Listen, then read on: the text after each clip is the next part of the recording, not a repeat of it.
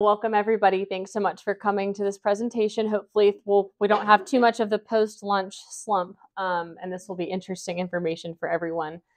So the presentation today is called Exploring the Intersection of Physical and Mental Health, which seems kind of like a bit like a scientific topic, but I promise it's a bit more practical and school-based outside of that. So my name is Mary Lauren Salvatore, and I'm the Assistant Director of the Office of Whole Child Supports at Georgia Department of Education. And it is really nice to be with everybody today. I was lucky to be a part of the initial planning conversations that happened for this conference with Dr. Schoenfeld and Mr. Rubio. And so it's really awesome to kind of see this day come to fruition, and hopefully everybody's had as fruitful as a morning so far as I have. It's been a really, really great conference. So we're going to go ahead and jump in. And before we get started, would kind of like to know who's in the room. So I know in my previous one, and I think probably general population of this conference is a lot of support staff. So counselors, social workers, majority of you, school, okay, 2 school nurses in company there. Anybody who falls outside of that? I'm a pastor. You're the pastor? Okay, awesome. Okay, great. So I'm a MTSS coordinator at my school. Oh, wonderful. Okay. We're just learning more about the MTSS world on our team, kind of undergoing MTSS has been part of our office for about a year now, but undergoing kind of the merge between PBIS and MTSS and our team. So learning a lot more about that, which is great. Awesome. Well, glad to have everybody here. So objectives for our presentation today, I called this tuning in. If anybody here likes to practice yoga, I love the beginning of a yoga class where you're kind of working on that tuning in piece and getting situated for the next hour. So I'm going to give a little bit of context about how we got here and kind of why we're talking about this today. I'm going to dive into some data that supports the work that we're doing, which I warned the last group might be a little bit like depressing in the beginning. It's kind of a lot of data that you'll look at and say, oh, this is, a lot. But I promise the whole presentation is not like that. And we're going to spend the bulk of our time talking about the health barriers to learning and development, which has really laid the foundation for a lot of the work that our office has done at the DOE. And then I'm going to leave with exploring tools and resources. So just a couple of key resources I'm going to show you how to use at the end. And during each of these sections, I'll take a little break and we'll have some pause time to reflect and ask questions. So if you have something you want to ask, there will be time throughout, so you won't have to wait till the end to save anything for that. So how did we get here? Let me give a little bit of timeline about how we started talking about health-related supports at the DOE and where we are at now. So I came to work at the Department of Education in 2019 in an office that did not last for too long, unfortunately, but we were supporting the state's lowest performing schools. So bottom 5% of the CSI, TSI, and Promise schools. And they were mostly located down in the southwest region of the state. So I spent a lot of time down there. And my role was created to look at non-academic insights. And so we kind of figured that for coming from a public health background in nutrition, which is what I am, it made kind of sense to start with health because I knew a little bit about that and there was going to be some resources around it. So we started there. And once we had that established, I had to work on developing a lot of connections, both inside the Department of Education and in local communities and in the other state agencies surrounding that supported student health and kind of had a mission of health and well-being to understand what resources were out there. And then I also had to do some research because I'm not a Georgia native. And when I first started my job at DOE, I was quickly asked, well, have you ever been to Southwest Georgia before? And I said, no, but I went to college in West Virginia. So I imagine it probably couldn't be too different. I like a peaceful drive on a country road. But I still had to learn a lot and did learn a lot about what that area of the state is like, which was a true wake-up call, which we'll get into a little bit. So I had to do all of that, and then I quickly had to figure out, what am I going to do here? So this was a new position in a new office, and they were kind of relying on me to figure out, we're going to come in and look at non-academic supports, and you've got to build your partnerships quickly and then take off and run with it. So that's what I did, and it was a really, really rewarding experience, and I like to think that I was able to kind of follow this model here, which is the Godot system of continuous improvement. So I started by identifying the need. Like I said, did some data diving on what was going on in those communities from a health perspective, selected interventions. So I was scrambling around quickly, trying to get to know people at the Department of Education and ask them what types of interventions they had for different things, just being the newbie. And I worked with schools and other partners and partners within those communities we were working with to kind of plan what that implementation of, in this case, school health screenings was going to look like. We implemented them and we did some examination of progress at the end. And the goal of this is always that was kind of the start of it, or I hoped that would be the start of taking a deeper dive into investigating non-academic barriers in these schools and figuring out kind of what could be done on a more coordinated approach to address these things along with academics. So in the Office of Whole Child Supports, and you will see these couple of things which are in gray, so they might be light for y'all in the back, but the 5 key tenets of whole child education are healthy, safe, engaged, challenged, and supported. And as we go through this work and we go through these slides, I want you to kind of maintain a focus on those 5 words. And when we're thinking about whole child, as it's kind of become a little bit buzzy and trendy of a word, that's really at the heart of what we're talking about when we say those 2 things.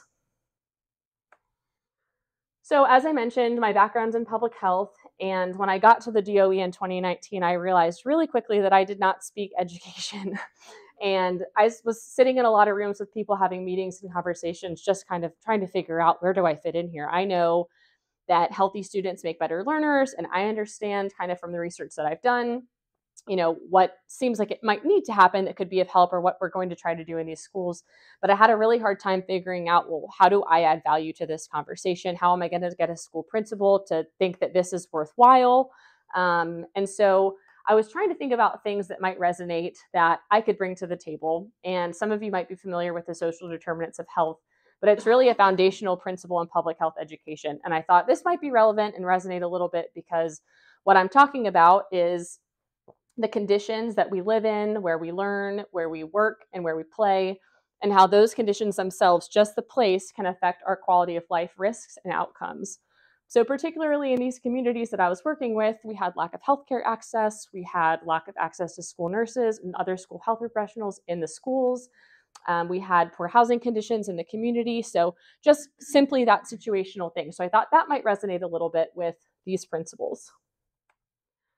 And then I thought, I know a little bit about tiered supports. I don't know about RTI or MTSS yet, but I do know that those are something that they talk about a lot. And I know about tiered supports in terms of prevention.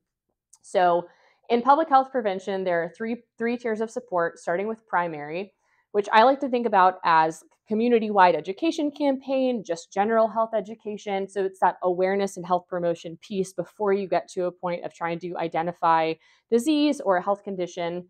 That falls under secondary prevention. So as we get older, there are different, milestones that we hit in age where you have to start getting screenings for things like mammography or colon cancer screenings and things like that. We know that if you are predisposed to something, you have family history, you might start getting those screenings on a regular basis. In our state, we only have screenings required at entrance to school for students through Form 3300. While there are many school districts that do have regular screening protocols, it's not something that's required at the state level.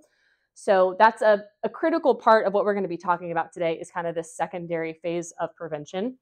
And then tertiary prevention, which we see a lot of, is the intervention piece and management of conditions. So this is when you get to, you've screened, you've found out that the child has asthma, and then you are working with the child and the family, getting them to the doctor, they're getting on medication, getting educated on how to manage, and then you're doing your best to support that student through that journey to make sure they have what they need in school. So I thought I can speak in this tiered language a little bit. And surely by now, 2019, everybody had seen this, I hoped. So this is the whole school, whole community, whole child model, which is a product of the CDC. And the goal of this model was really to look at education from this more holistic, health-related standpoint. So the text is really small up here, so I'll read some of these for you. But when we look at the whole child model, we're not talking just about math and reading and writing and science. We're talking about what types of services are in the school. So are there health services? Are there counseling and psychological services? What's the nutrition environment like? What is the school environment like? Is it a safe space? Is it a supportive space and a happy space for kids? How involved are parents in the community? Is that something that wraps around the school, or is that a struggle for reasons of there aren't community resources, or the community is disconnected from the school for some other purpose? Are students getting physical education and physical activity like they should be? Are they getting health education like they should be? What does the physical environment of the school provide for them? And throughout all of this, is there a team at the top kind of coordinating these policies, processes, and practice of whole child education? So again, I thought maybe the CDC has brought this and it might carry some weight, and we can talk about this integration of kind of health services into schools and what this looks like. But it didn't all start to click too much until I came across this really great article from the Children's Health Fund. And it's actually less of an article and more of a really great literature review. But it's called Health Barriers to Learning, the Prevalence and Educational Consequences in Disadvantaged Children. And this summary is all about a handful of key health conditions that affect children disproportionately in low-income, underserved communities. And it was an eye-opening read and has really laid the foundation for a lot of the work that we've done. And if anybody in here is a reader and likes a good article, I would highly, highly recommend. But this is a quote that stuck out from it, is that there are many reasons for less than optimal academic performance, especially for children who live with persistent adversities or chronic stress. However, too often among these reasons are health conditions that have been unrecognized or undermanaged. So, a little bit of data to kind of back this up. As I said, I am not a Georgia native, so I learned quickly a lot about the different landscapes of the state, and this was one of the first things I dove into because I also realized quickly that identifying good quality health data for children aged 0 to 18 is tough to come by. And so asthma was something that there was good data on. So I was able to start here. And this is a map of the state broken up into our public health regions. And the coloring of the map is reflecting asthma prevalence in these communities. So you can see here that this part of the state, the darker red, and then up here in Metro Atlanta is much higher. So the prevalence in that orangey color is 9 to 11%, and then in the dark red, 11 to 14.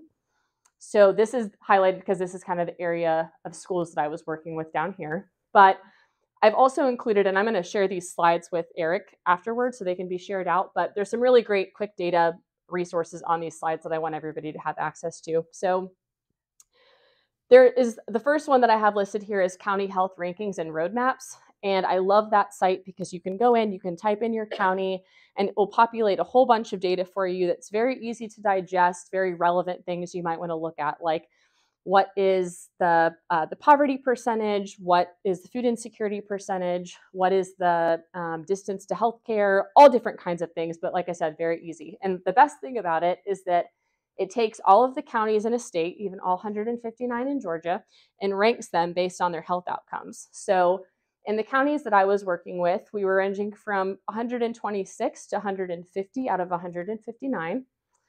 And for child food insecurity rates, we were looking at 27 to 36%. So high numbers there, over a third of kids experiencing food insecurity. And then really high asthma prevalence, so about 9 to 14% in these communities. And then I was able to go a little bit a step further. My coworker Kim sitting in the audience, but when I first started to get to know her, and was working at the DOE, I didn't understand that we had such a lack of school nurses across the state. So I remember learning that at first and feeling like this is a really hard thing. Like there are lots of schools out here that don't have school nurses. What do you mean? And then I learned that there were lots of counties in our state that actually don't have pediatricians either. So this is a map from recently as 2020 that demonstrates there's 65 counties in the state that don't have pediatricians. So yeah, it doesn't mean if you go to this website, the Georgia counties, this is the link, Georgia Counties Without Primary Care Practitioners, but it's the Georgia Physicians Healthcare Workforce Report. So you can see counties that don't have OBGYNs or family care practitioners. I think there might be dentist on there. There's a handful of different ones, but yes, so lots of areas in the state that lack this critical healthcare access for kids.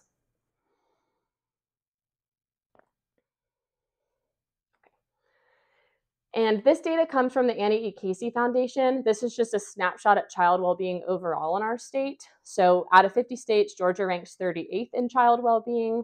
And these are just a couple of highlights in the economic section.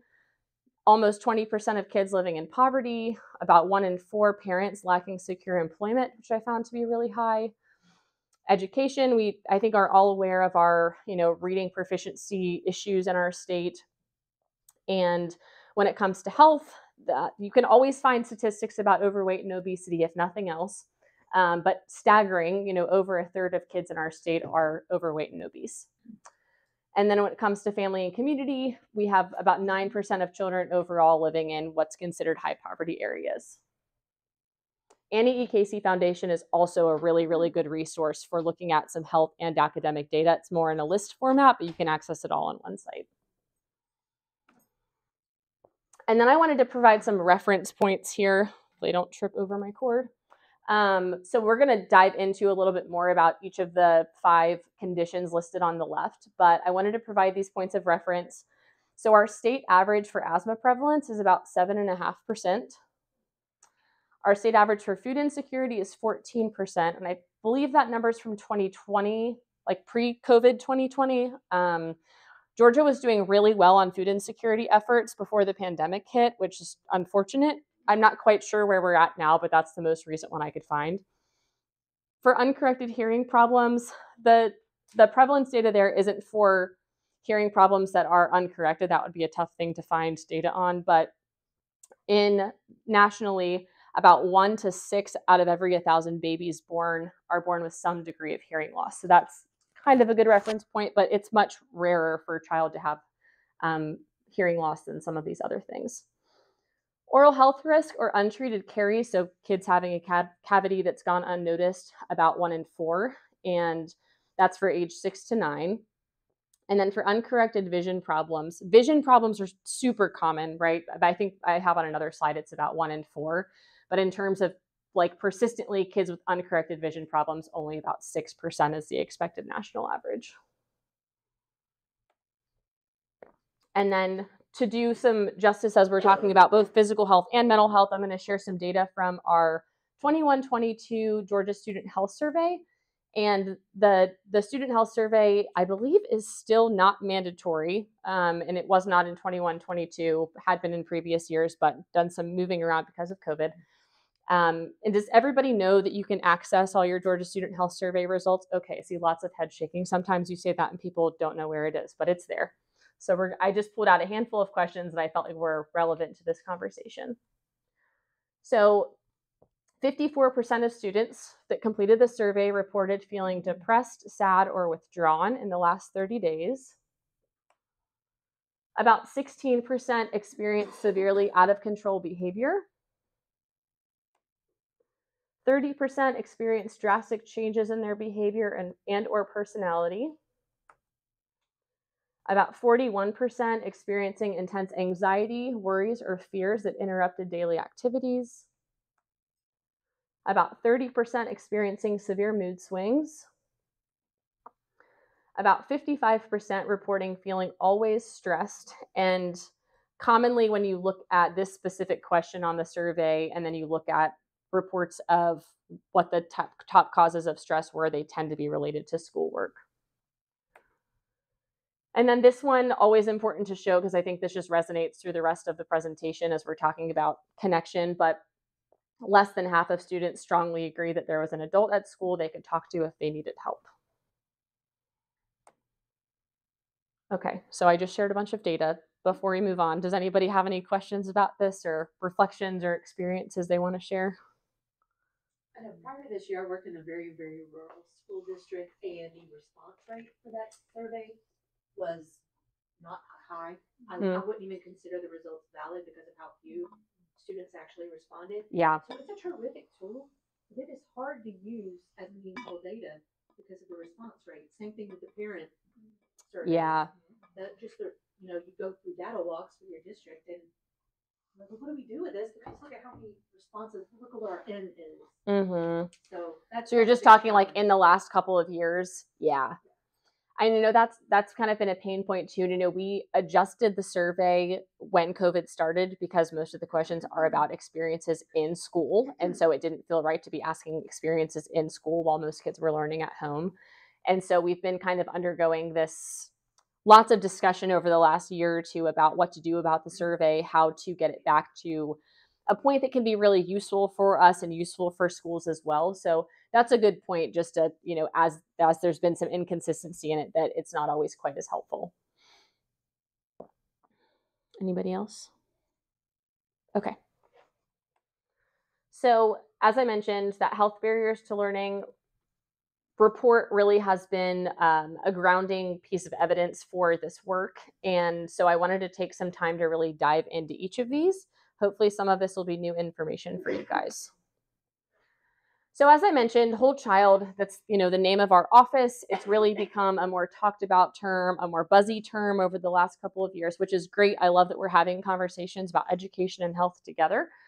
And when I think about it, we started out really thinking about education as the ABCs and the 1, 2, 3s. And there are lots of different things we can use to describe whole child. And I think I found this just by Googling well-being or something like that for kids. But I love this graphic because there are lots of different words you could throw into whole child. That framework is huge. There's lots in it. But I think that when you think about well-being, and that's what I associate with whole child, and we're talking about a healthy kid ready to learn, these are kind of the key components. So has this child had the opportunity to exercise and be active? Are they being fed well and adequately? Do they have a positive outlook on life, generally speaking? Do they feel purpose in the places that they're at in their own skin? Are they getting enough sleep at night? Are they coming to school with, well rested? And are they healthy? So those are all big things, but I think this is an easier way to kind of look at a snapshot of, what we mean when we say whole child. Is anybody familiar with attribution? I'm going to give a little dictionary lesson here. So attribution is the action of regarding something as being caused by a person or thing. And as I was thinking about it, I kind of realized that it's sort of like the apple doesn't fall far from the tree kind of scenario, right? Where you might have a certain way about you, a personality trait that you got from one of your parents, and it pops up and you're like, man, mom, like I wish that you hadn't, given me this particular trait. So thinking you're attributing your behavior to something because of a parent.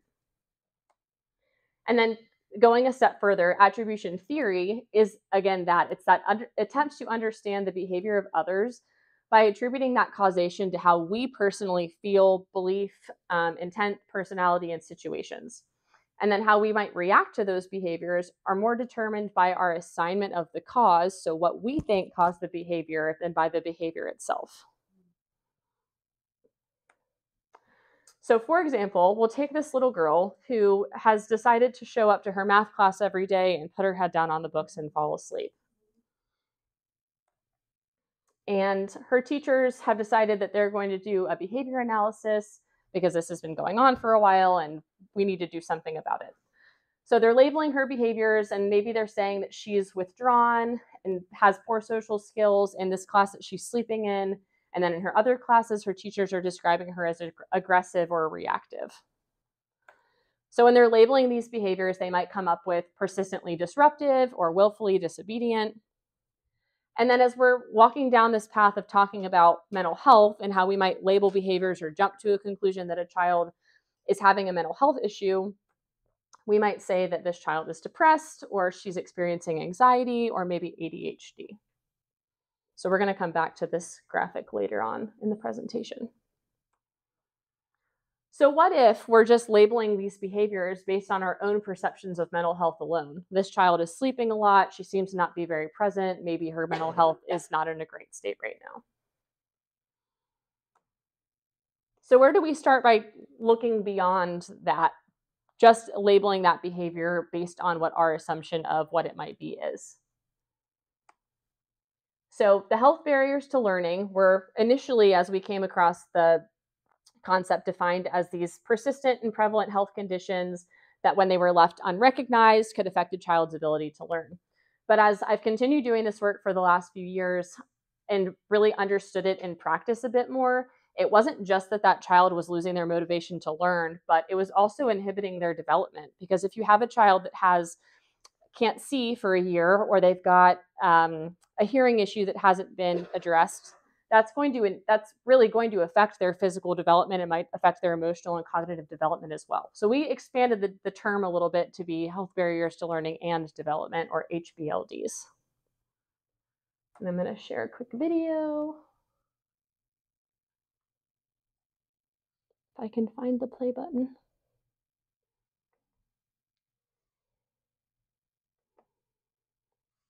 Well, teachers know their students, but sometimes identifying an issue can be difficult if they can only see what's on the surface. So when a student misbehaves or ignores them or bombs tests when they know the answers, the reason for doing so could be very different than what they might think.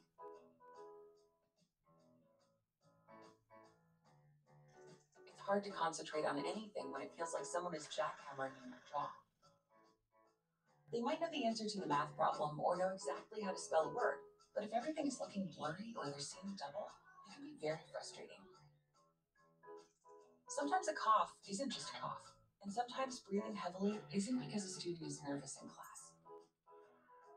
If a student is ignoring you when you're speaking directly to them, or they're just nodding their head constantly, maybe they're just having a hard time actually hearing you.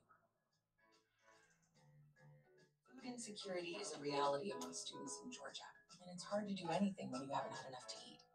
To help you dig deeper and know what to look for, we've created a Health Barriers to Learning and Development Toolkit with lots of resources that includes a list of extraordinary professionals like doctors and dentists and administrators and teachers like yourself who are committed to helping your students with whatever medical hurdle they may be facing. Visit gadoe.org/wholechild today. okay, so we're going to get to the toolkit, but I just wanted to share that video to get us started.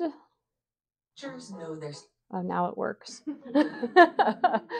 Okay, so when we think about what might influence these barriers, it could be all kinds of things, right? But here is kind of a snapshot of, I think, highlighted things. So talking about poverty, we're seeing a lot of these higher prevalence rates of things in our more impoverished communities, poor housing situations, access to healthcare and access to quality healthcare, insurance status. You know, over the last couple of years with fluctuations in parents' jobs and Medicaid policies that were started in COVID are going to be changing soon. That could have fluctuated a lot. Stress, we've all, I think, been under a lot of stress the last couple of years for a variety of reasons. That translates down into kids as well. That could also inhibit, if that's going on in family dynamics, that there's a lot of stress, that could inhibit getting the child to their appointments and getting them to the doctor at all, or maybe just that care and supportive environment. Safety in the community, safety in schools. So lots of different things could influence these barriers, but just a handful of things to notice that are highlights. Now, going back to that social determinants of health comparison, I think this is always a great example about lead exposure. So children that are living in homes built before the 80s, when there was still lead-based paint, are more likely to be exposed to higher blood levels. And so we know that there is no safe level of lead in the blood. Any level of lead in the blood can attribute to a child's, mental and physical ability to grow and thrive, simply just because of the house that they live in. And it's not something that we can see from the outside. We can't see the child squinting if they have lead exposure in the blood. It's just, relying on having that be tested. So it's something that can really silently be in the background, but have a profound effect. So we're going to dive into a little bit more of the data. So specifically about asthma, children that have asthma miss almost 14 million days of school annually. That's national numbers. So asthma is a huge contributor to chronic absenteeism, especially when it's under-controlled. And students with asthma are also more likely to visit the emergency department and be hospitalized.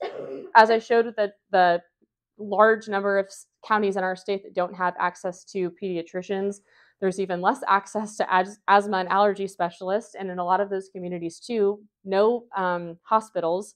So those students are more likely to be visiting the emergency department when they have an issue as opposed to visiting a primary care provider. And to look at asthma alongside some educational data, this map shows the rate of emergency room visits for asthma for children aged 0 to 19. So you'll see darker shading over here. You'll see darker shading down here. It's dark in Atlanta too, but covered because there are lots of schools. A little bit of dark down here as well. So when you look at all these dots overlaying, the dots are elementary schools, and the color of the dot reflects third grade ELA proficiency. So not in all cases by any means, but it's just an interesting way to give a little bit more perspective. You see up here, there are a couple of dark purples with red dots, a little bit down here, a little bit over here, and there's a lot again in Metro Atlanta. So it's the Get Georgia Reading campaign is a really great tool if you're a data person to get on and kind of look at a state level perspective of academic and non-academic data alongside each other. So moving on to oral health. Children with poor oral health or chronic dental pain are more likely to report feeling unhappy, worthless, or overly sensitive. I think everybody in the room, I'm sure, can relate to an unpleasant dental experience where you were just uncomfortable. Imagine having like throbbing dental pain going on in your mouth for weeks, and how it might be to sit in a classroom and try to learn when you have that going on because you can't get to the dentist or you can't get to a dentist in general. And when you have that happening as well, you tend to have trouble sleeping and eating. Children are more likely to miss school. And if they are in school, they're probably going to have a tough time paying attention, right? They have other things on their mind. As I mentioned before, about 1 in 4 students will have a vision impairment of some kind that can be fixed with glasses. But think about how you react when you can't see. So see lots of people with glasses in the room. I'm wearing contacts. If I was sitting here and the board was over there and I didn't have my contacts in, I wouldn't be able to read anything on that screen. So if we think about the number of kids who might be sitting in the classroom and their glasses broke and they can't get a new pair through Medicaid for 6 more months, or they don't know that they can't see the board and not everybody sees the same way as them, that's a big problem, right? And about 80% of learning occurs through visual tasks like reading and writing. And if you have uncorrected vision problems for long periods of time, that can ultimately lead to blindness or more severe vision issues. So again, this is another example of if something persistently goes unaddressed, it can really, really affect development. Even minimal hearing loss places children at over 4 times the risk of difficulties with language and communication. And then these children, if they're having that ability, inability to communicate properly, then they're at higher risk for challenges with social, emotional, and behavioral problems as well. We were talking about this earlier that, vision or hearing loss is so much less common than vision losses or vision problems. But today we're seeing, in this age of everybody having headphones on at all times, this kind of issue with persistent noise exposure could really actually have effect on hearing loss for kids, or any age for that matter. So we think of hearing issues a lot of times, I think, as being diagnosed at birth through newborn screening, which is super common, but we also have issues with loss of follow-up with that and hearing loss that can develop as childhood goes on. What we might not know about food insecurity is it can often be mischaracterized as defiant behavior or depression and anxiety.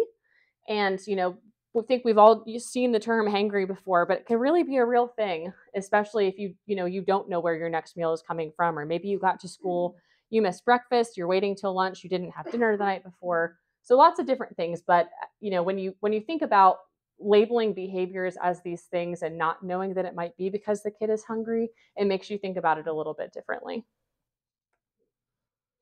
Stress is also something that often presents as physical symptoms. So in children, you might have a kid complaining of an upset stomach or a headache or a lack of appetite. So I think as we're looking at this, I want to revisit some data from the beginning, now that we've seen the impact of some of this physical health issues maybe presenting like a mental health symptom, or a mental health symptom presenting as a physical symptom. So as I mentioned, when I was doing the work in Southwest Georgia with those schools, we were able to do some health screenings, and then on the other end of the health screening supported these students in schools in getting what they needed. So providing glasses, providing oral health clinics, and a lot of the work around food insecurity was just trying to make connections, trying to improve access to school meals, things like that. In the case of asthma, so remember that state average was 7.6%. It was 28% in these communities in total, and then about 17% were at risk of an asthma diagnosis. So this was a survey that went home to parents that they filled out and was based on symptoms. Food insecurity was 36%, so significantly higher than the state average, but what was expected for those communities of what we had seen on paper. Uncorrected hearing problems, this is really high. And what's important to note about the hearing problems is that hearing screening is not quite as cut and dry as vision screening is, where a child fails a vision screening and then they go have an eye exam and they're able to get prescription for glasses. Hearing screening involves a handful of different steps. So this was just after an initial screening, this was the percentage of kids that needed follow-up. Also, really interestingly, and we've seen this happen a handful of different times, when we were having hearing screenings done, we had a huge earwax issue, so that when the screeners were going in to actually put the probe in the child's ear, they couldn't get the probe in there because there was so much buildup. So that's something that happens as well. With oral health risk, this is really, really high. So this was also based on a survey, and then in some instances actually having a hygienist or a nurse do a brief dental exam. That was alarmingly high for oral health. And then for uncorrected vision problems, about 21 to 23%, which was what we were anticipating in these communities without having access to regular screening or good access to healthcare. So very high compared to a national average. But ultimately, there were a handful of takeaways here. We had results that were three to four times higher than the points of reference. And we're able to recognize that, yes, Southwest Georgia is a unique area of the state, but if you looked at those maps, there's lots of similar characteristics in lots of other areas. So I didn't imagine that what we saw there was something that was just happening in that area of the state. But what we mostly saw was that there's a lot of students that are missing critical opportunities to learn because of preventable health issues. Not that having asthma is preventable in most instances or being born with hearing loss, but things that have solutions, right, that can be fixed. So going back to that initial graphic, we were labeling behaviors. What if that little girl that was sleeping was hungry or had a cavity or had hearing loss? And what about that child that's missing school all the time? Maybe they have asthma and they had to make multiple trips to the emergency department. If they had defiant behavior, what if they were just hungry? If they were sleeping in class, maybe it was because they had dental pain. If they were showing symptoms of anxiety, maybe they are experiencing hearing loss. And if they are refusing to do their work, maybe it's just because they couldn't see the board. But you could also look at all of these things and think, that all looks like disrupted mental health to me, right?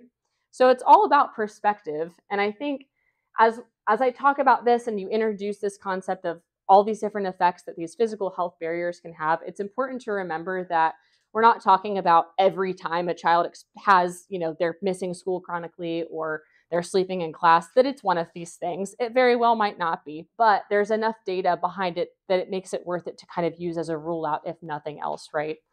So Dr. Schoenfeld was talking this morning about, you put a lot of students down a path of mental health referral and trying to get them services and diagnosed with mental illness, and you end up missing a lot of kids along the way because maybe there was something at a tier 1 level that could have been done to kind of address what they were dealing with.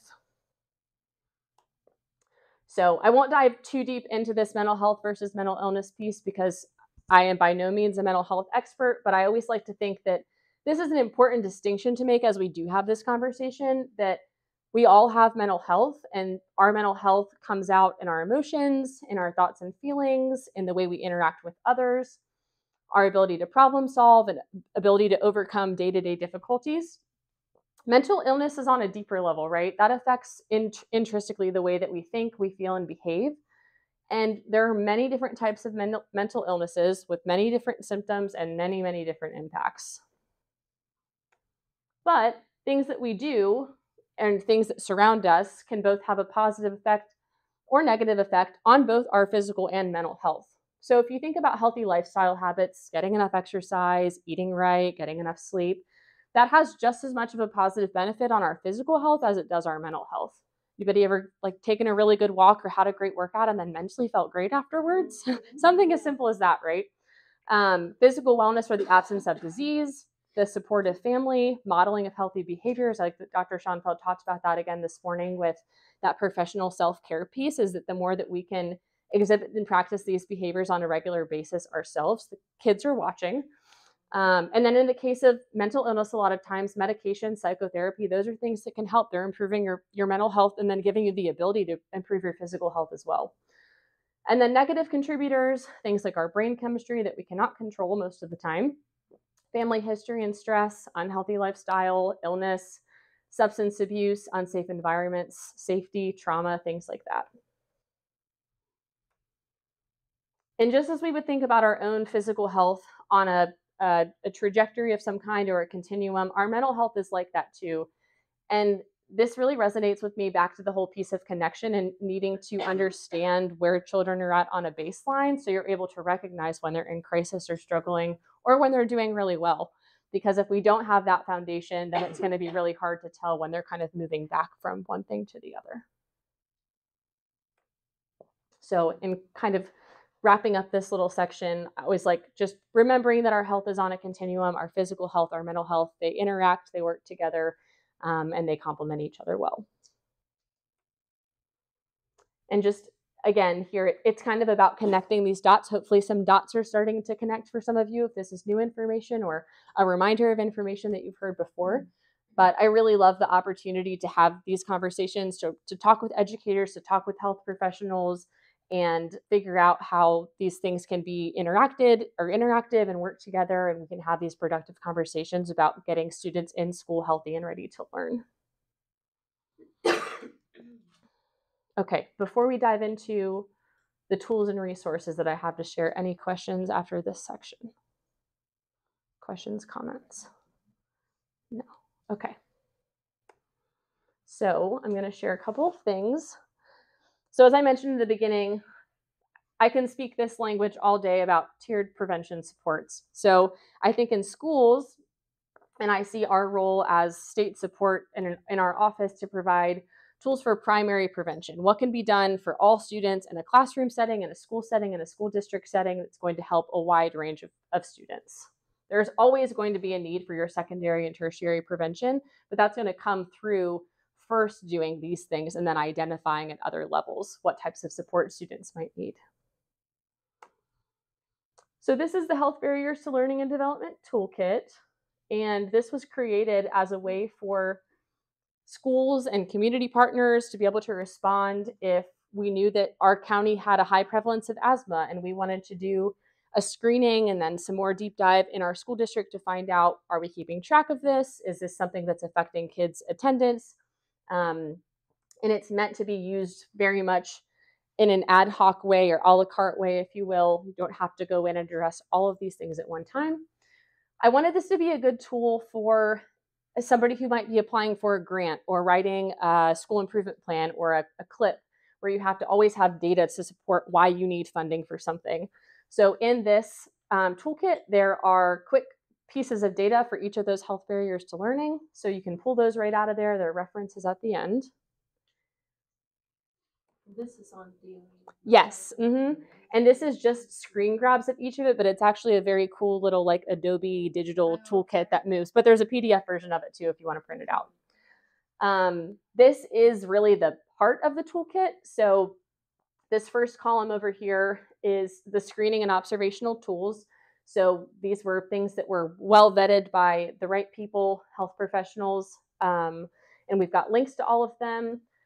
Other than vision and hearing screening tools themselves, all of the screening tools that we've suggested in here are free of charge, can be accessed by anybody.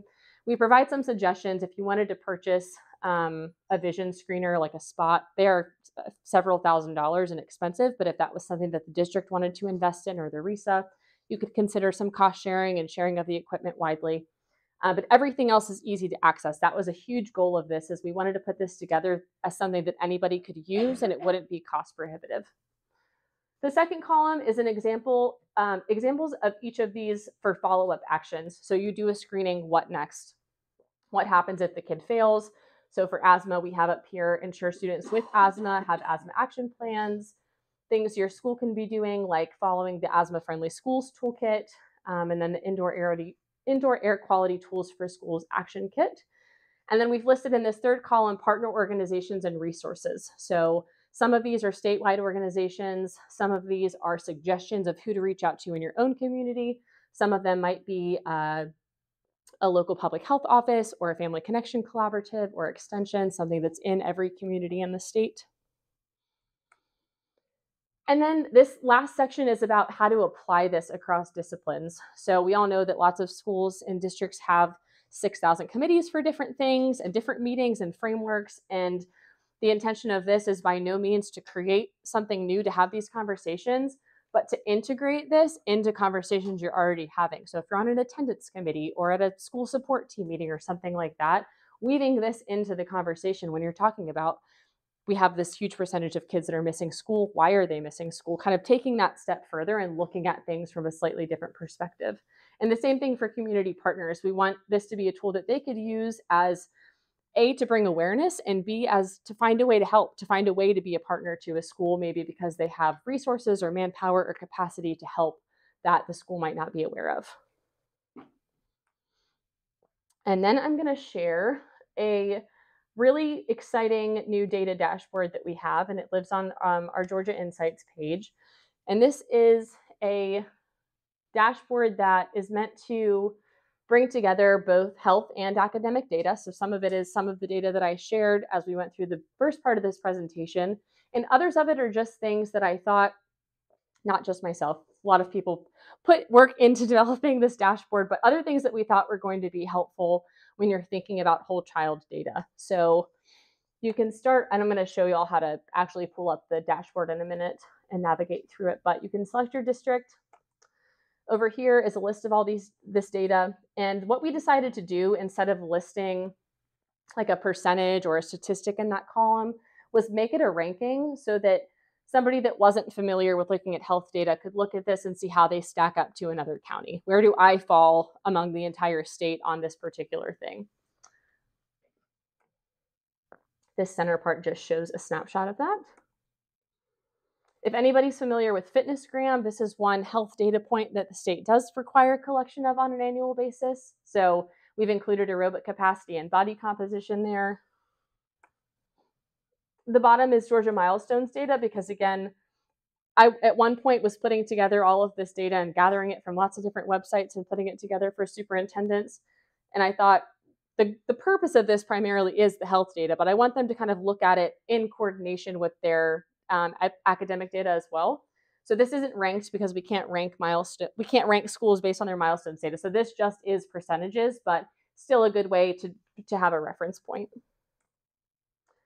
This up here in the top right-hand corner is a map that shows distance to a federally qualified health center, and you can adjust the mileage, so I'll show you how to do that too. And then down here at the bottom, if this was just somebody trying to do some research and they weren't familiar with a particular county, they could see, okay, this is Appling County. They have about 3,500 students, and it's a remote town, so we know that it's rural. Let me switch over my screen. Okay, so this is the live dashboard. We have a brief overview section that just kind of goes over what the purpose of this was, why the data is relevant for educators, what the rankings mean, why we decided to go that route, and what kind of questions it could help answer, and then some terms and definitions, because there are definitely some very non-education related terms on this dashboard. We have a discussion guide that I'm hopeful is a tool that people can use to integrate this conversation into conversations they're already having. So as you're doing, I think you mentioned back there, like a data walk, that guide would be a way to, what questions do you need to ask as you're having this conversation and looking at this data? And then some brief instructions. And then this tab has a list of the data sources that you can access. So I want to show you how this works. So with this healthcare map here, you can go as little as 10 miles or as far as 100 miles away. So I'm going to put Walton County in here and see what we find.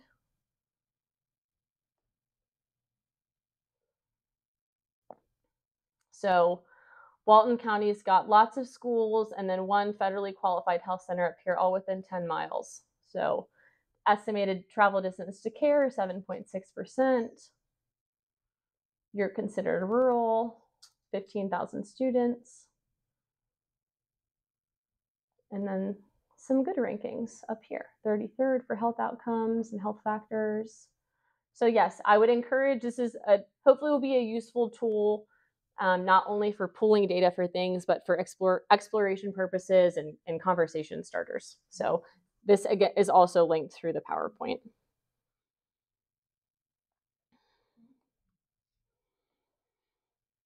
Okay, and then just a few final notes in closing. As we're talking about, different things that we can do. In the previous session, somebody sitting up in the front was telling me that she's a social worker and she feels like she's constantly just spinning her wheels. So what else can I do to get parents to take their kids to the doctor or to help them maintain their asthma or their diabetes?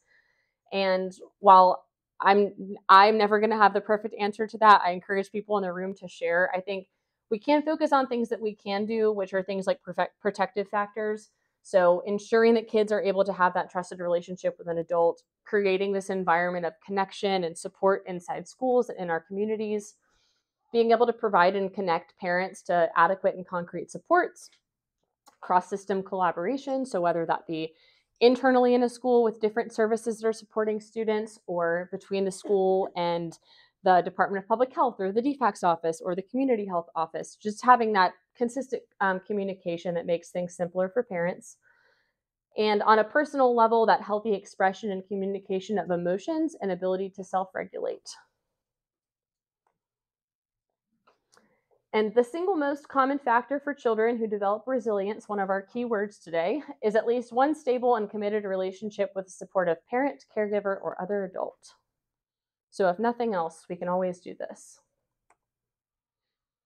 And just to close on this, re-showing the whole school, whole community, whole child model, I think really that community piece is huge. And being able to come together, again, whether that be in our smaller groups in schools, with our peers, with students, with parents, just having that connection piece with the community is really where it all gets started.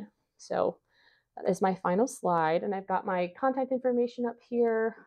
Lots of good stuff on our website, on our Twitter account. Feel free to reach out at any point, but I'll happy to take any questions that anybody has.